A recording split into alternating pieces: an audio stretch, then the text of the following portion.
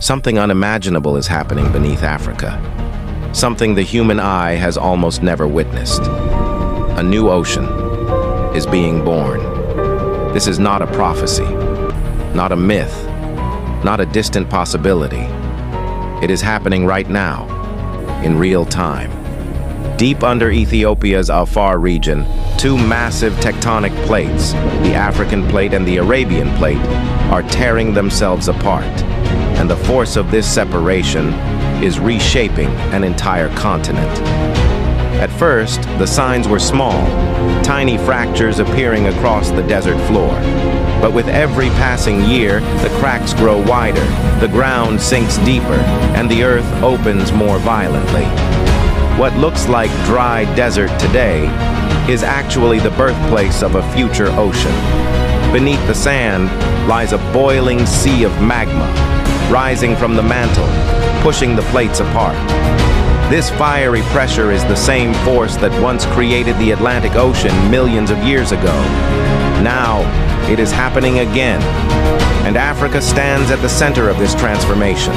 Somalia, Ethiopia, Eritrea, all lie on a piece of land called the Somali Plate, and this entire plate is drifting away, inch by inch, year by year. The separation is unstoppable, irreversible, and it is carving the path for the world's newest ocean.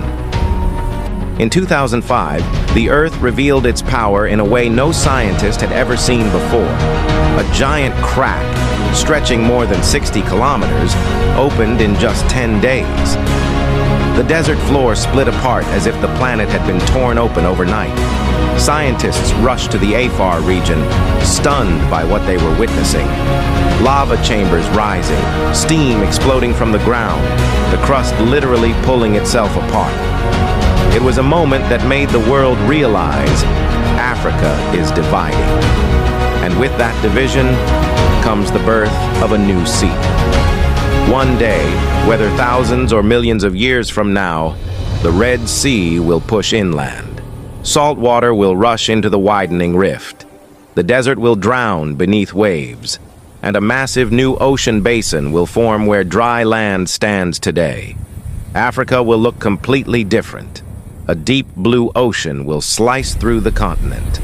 Countries once connected by sand will stand on opposite sides of a new water kingdom. This is not imagination. This is geology in motion.